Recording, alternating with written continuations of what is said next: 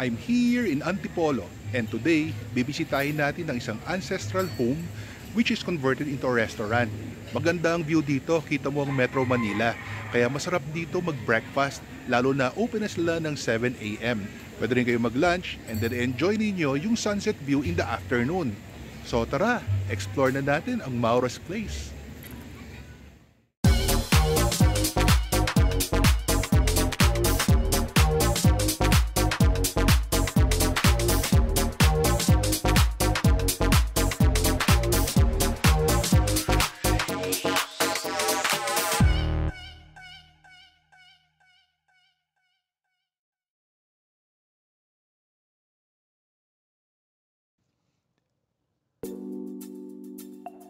Maura's Place by Mela and Mai is located at Pagray Hill Subdivision in Antipolo, Rizal. This family ancestral house was built in 1985 by Lola Maura.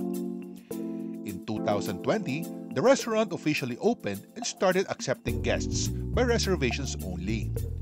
It became a place to go for people who wanted an escape from the city without going far due to travel restrictions. Inside, you will still feel the vibe of a family home. Along the stairway, you will see some photos of famous people who visited the place.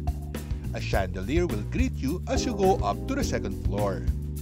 A painting, some furniture and fixtures, and a photo, probably the owner of the place, is displayed on its walls. The place is fully air-conditioned. You can also go to the veranda of the house for some privacy and enjoy the breathtaking view of nature. You can also stay outside the resto for some alfresco dining. They also have a view deck where you can take your photo with a view of the metro.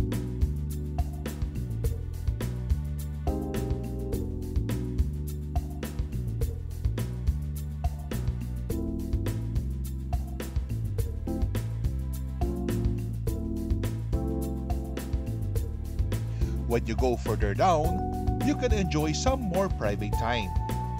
The two benches situated in one corner is a perfect place for some sweet moments.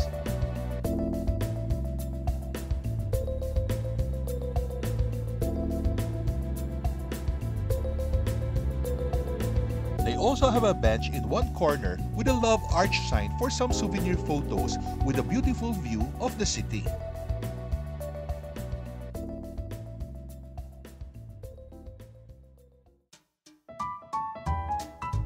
It's chow time! And heto na ang kanilang menu. Curious ako sa mga klase ng food meron sila dito.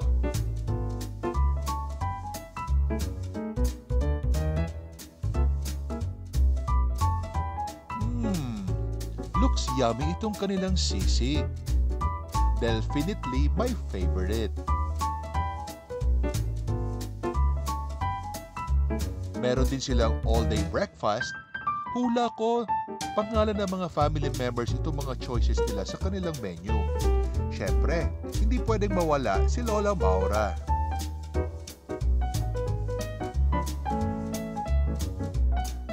Nakakatuwa tignan ang mga pangalan na nasa kanilang menu. Unfortunately, wala yung pangalan ko dito. Asyumero. Ang dami ko nakitang gusto kong kainin.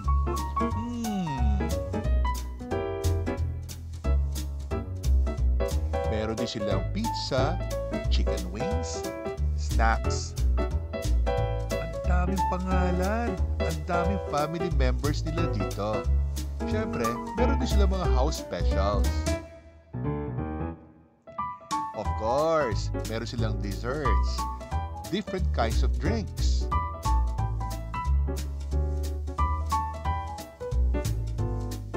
Hindi rin pwedeng mawala ang coffee.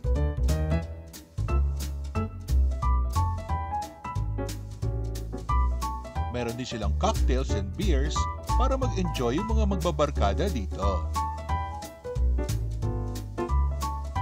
They also have a wine list. I always start my day with a hot coffee. Coffee, black coffee in the morning.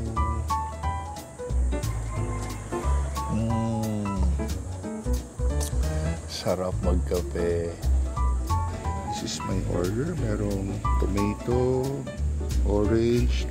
Ewan ko kung ano itong nasa gitna. May apple, may waffle, hash brown, egg, bacon, and the sausage. Isang pas ako.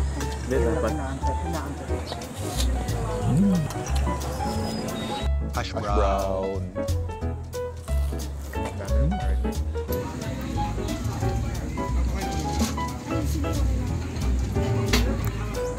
Waffle. Sausage. Bacon. Thank you. Lettuce.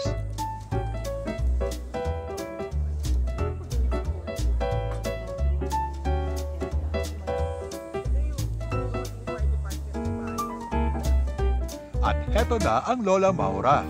Sirloin beef tapa with scrambled eggs and garlic rice. Dami po. Rice is life.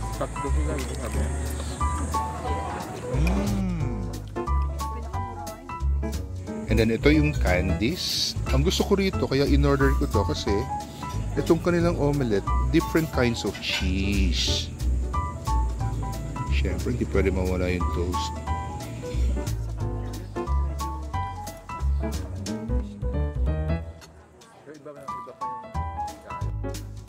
I still end my meal with a coffee drink. The sunset view in the metro is a breathtaking sight while dining. Very peaceful and refreshing.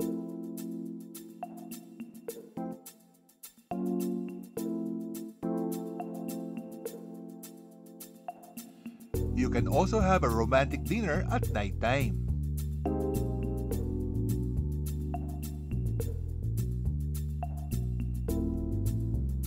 We enjoyed our dining here at Maura's place. We will definitely be back for more relaxing moments. Don't forget to subscribe, like, and hit the bell for new video updates.